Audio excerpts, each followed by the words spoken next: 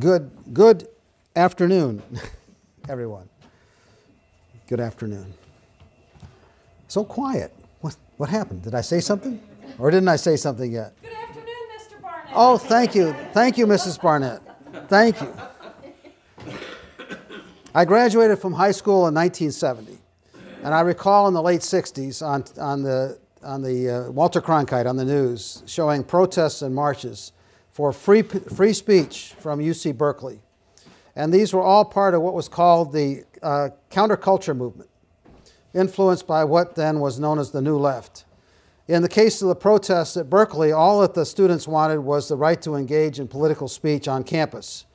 And it was intertwined with the ongoing and broader civil rights movement and the protests against the U.S. war in Vietnam, both of which were ongoing at the time. From my first awareness of any social activism and protests about the righting the wrongs of society, I remember hearing the chant, "No justice, no peace." And I'm sure that most people here have heard that complaint in sound bites on the news, even recently, or expressed on social media.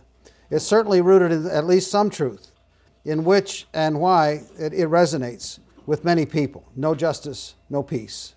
A few days ago, I watched a prominent conservative in the UK interview a very vocal climate activist on his television show. The activist was deeply and visibly upset about the conservatives' position on energy production, to the point that she would not answer his questions about how she was going to get solar panels to produce power after sunset, or how wind turbines were going to provide power on a calm day. In the activist's opinion, the issue of climate change was so urgently important, and so many people were going to die in famine and suffering as a result of this man's climate policies. She wanted everybody to adopt renewable energy, sustainable energy, in order to stop climate change and save humanity. And then a few days ago, we had the news of a mass murder in a school in Nashville by a young woman who was in the process of attempting to transition to be able to present as a male. It appears as if this event had been plotted for a long time prior to its execution.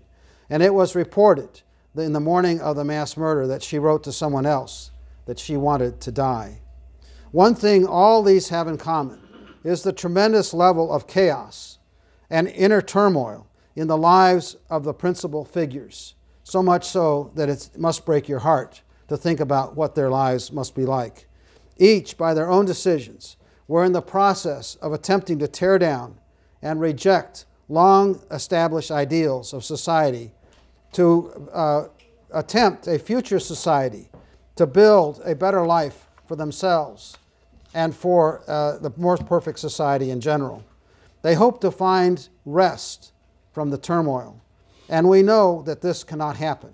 They cannot receive what they call justice, and for them, the path that they had taken in their own lives cannot in the end satisfy them. These people were spiritually blind and were continually falling into a ditch and then desperately climbing out, only to fall into another ditch. And as I said in this complaint is no justice, no peace, which has some truth, and a truth that brings us to an important component of God's system and His plan of salvation. And if we read the words of Jesus, Jesus Himself, in His own words, were clear on the subject of peace in this present age. From Matthew 10:34, please, particularly the young people, turn to Matthew 10:34. You know, we have no justice, no peace, but Jesus said, do not think, in Matthew 10:34, do not think that I came to bring peace on the earth. I did not come to bring peace, but a sword. And yet, just one chapter later, He said in Matthew 11:28, come to me, all you who are weary and burdened, and I will give you rest. Take my yoke upon you and learn from me, and I will be gentle and humble of heart, and you will find for your souls. And we know from several statements by Jesus, like John 14:30, that in this present age, Satan is the chief prince or the power over humanity. and as long as Satan is in power, Jesus cannot bring peace. Only in the age to come, when Jesus is the Prince of Peace, as prophesied in Isaiah 9:6. This is a passage most people know because of its role in Handel's Messiah. When Jesus promises peace, it is only for those who follow him. John 14:27 says, "Peace will I leave you, my peace I give to you. I do not give it to you as the world does. Do not let your hearts be distressed or lack in courage." Justice is a noun that refers to the quality or process, the result of being just, fair, or righteous. The process, a result of being just, fair, or righteous. Justice can only exist in an environment, a system of law that is uniform in application, comprehensive and thorough. Justice requires an authoritative lawgiver, one who defines and defends righteousness. Any competently written contract must always state what jurisdiction controls and how it will be interpreted and how disputes will be adjudicated. The contract may even state that the parties agree in advance to a certain type of adjudication called arbitration. But by their agreement, each party agrees to place themselves under the jurisdiction and subjection of the adjudication authority, whatever it be, a judge or an adjudicator. And those who come to God, who repent and are baptized, in essence, agree to come under God's law and have the issues of their lives adjudicated under His justice and His aspects, and accept the penalty for the violations of His law. And those penalties have to be paid in the end by Jesus Himself.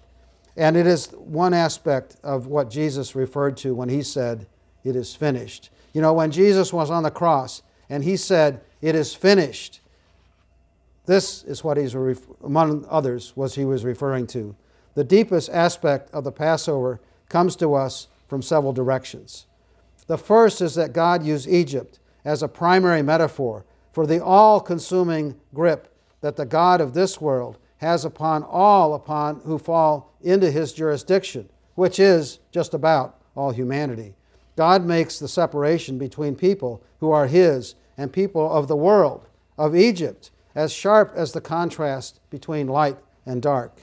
And while all Israel was under the Sinai covenant for many centuries, there were times when Israel individually had the opportunity to vote with their feet, and by their decision to return to the land of Israel when they had been exiled, they in essence reconfirmed their acceptance of that covenant.